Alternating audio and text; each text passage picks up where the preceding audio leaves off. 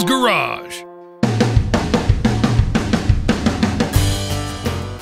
Good afternoon, everyone. Welcome back to Jimbos Garage. Well, today's video is, well, it's not a welding video. It's not a metal fabrication video. This is going to be a woodworking video. I do everything here in Jimbos Garage. It's not always sparks and fire, but in this case, we're going to be making a hat rack. As you guys know, I have a lot of hats and I'm still running out of space. I have got a little space in my shop right here that I can make this hat rack, and it's going to be 16 inches wide, 42 inches tall, and I think I can get almost 20 hats on that. Now, that's pretty compact for the area it's going to be going in. So what we're going to be using here, or what you need, it would be a couple of 2x4s. I just happen to have a couple of 2x4 just redwood. Maybe not the choice, but I happen to just have them sitting here and I want to use them before they get all warped and no good at all. And a 1x6, two pieces of 1x6 that are about 16 inches long. Well, I went through my scrap bin over there and I couldn't find the 1x6 I was looking for that was 16 inches long, but I did find a piece of plywood, and we'll be able to cut this thing down, get two pieces 16 inches long and 6 inches wide out of that. We're going to use that. Now, keep in mind, I'm not doing this, you know, I'm mixing matching lumber right here, and that's fine for me because it's going to be going in my office over here. But for you guys, I'm just trying to give you the materials that you need to make a rack. You could use regular 2x4, you could use whatever you want, Doug fir, whatever suits your needs. But I'm just trying to give you the idea. I had to build this rack that is super compact that'll hold a lot of hats. So let's get started. Alright, so first things first, I got over to the compound miter saw and I cut the material to the length that we needed right here. And you see me cutting the plywood right here, and I know that I said that this is what I'm going to be using, but I couldn't stand myself. I later changed it, you'll see in the video. I just wanted to have everything in the same material, and that's what I ultimately ended up with.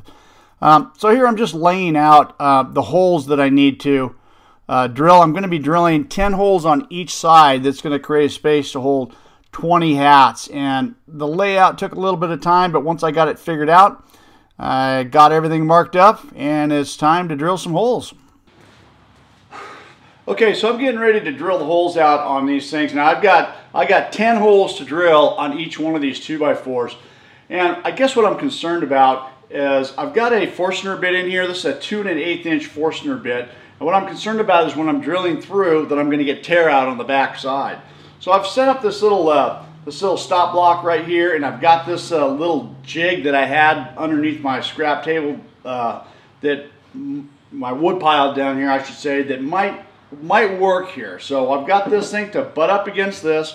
This will butt up against this, and every time I drill a hole and go through, I'm right flat against the bottom part of this plywood, and I'm hoping that's going to reduce tear out. Then the next hole, I'll be able to slide this down into a fresh piece of wood, fresh piece of wood, fresh piece of wood, and hopefully that's going to reduce the tear out. If I just kept it in one place and continued to drill 20 holes, as I drilled through the 2x4 into the base wood right here, it'd create a bigger and bigger and bigger hole and deeper hole, and this would increase the amount of tear out on the back side. Now, if I get a little bit of tear out, I'm not too worried about it. This is a project here in the shop. I'm just trying to think, if you guys are going to do this, you maybe want more of a precise thing, then maybe this will work. So let's give it a try and just see the results and see how if we can reduce that tear out on the back side. So let's get started and let's drill a few holes.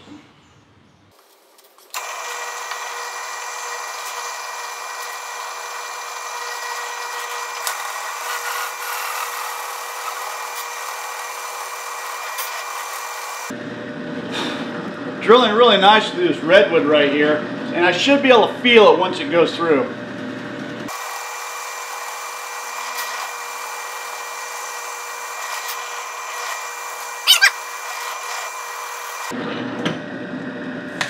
Alright, let's see how we did. Well, there it is. We got a little tiny bit of tear out, so maybe my theory doesn't work absolutely perfect, but maybe it could have been a lot worse than what it is. This is acceptable for me, though. Let's get the rest of these holes drilled out. Well, that didn't quite turn out like I hoped it would. You know, I had a little bit of issues with that, but nevertheless, I managed to get all the holes drilled. with very little tear out, and it worked out pretty good in my favor there. So this worked out really good. So once I got all these holes drilled, then it was time to lay out the little angle that I need to put on here. And you can see what I'm doing. I don't know what the angle is. I just kind of created it and used a piece of 3/4 wood stock to create the even gap there. It's a 3/4 of an inch gap that I'm going to be ultimately cutting out. And once I got everything done, just took it over to the bandsaw and cut everything out. You can see the idea is to cut these out like this, so ultimately when it's hanging up, the hat will go in there and won't fall out. That's my plan anyway, and you know, it's coming along pretty good so far. I don't really have any issues. The bandsaw worked really good. It's a tool that I got a couple of years ago and didn't think I'd have much use for it, but it gets pretty much a lot of use in the shop. And just my palm sander here, we're rounding over the edges and cleaning everything up. I want everything nice and soft. I came up with this idea with a dowel and a piece of sandpaper to try to clean the holes up on the inside, and yeah, it didn't work as good as I was hoping to either, but it worked out. I was finishing up the sanding right here. You know, I wanted everything nice and smooth. I didn't want any rough edges at all, nothing that the hat could hang up on, and once I got everything all done, it looked pretty nice. And this is where I changed my mind. You know, I just couldn't deal with the plywood, so I found a piece of redwood 2x4 in my scrap bin, cut it in half, and now I've got redwood that matches the project I'm doing. I'm glad I did that. It's going to make it look a lot better. So just some glue and some pin nails right here to square, and once I get everything squared up, then I just drilled some pilot holes and a countersink.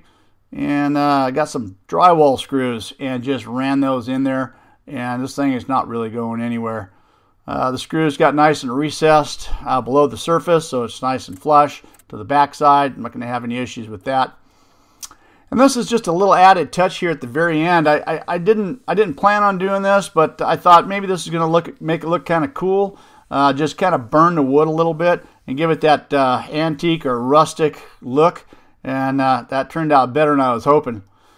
And I just found a can of stain I had laying around the shop. I think it's like dark oak, and that's what I used to finish everything up. And you know, that was a good color. Putting that on there and with the burnt wood, that turned out pretty nice. There it is, the finished product. And I gotta say, that's turned out better than I hoped it would. So I got it all installed in my shop, got my hats on it. Everything worked out really good.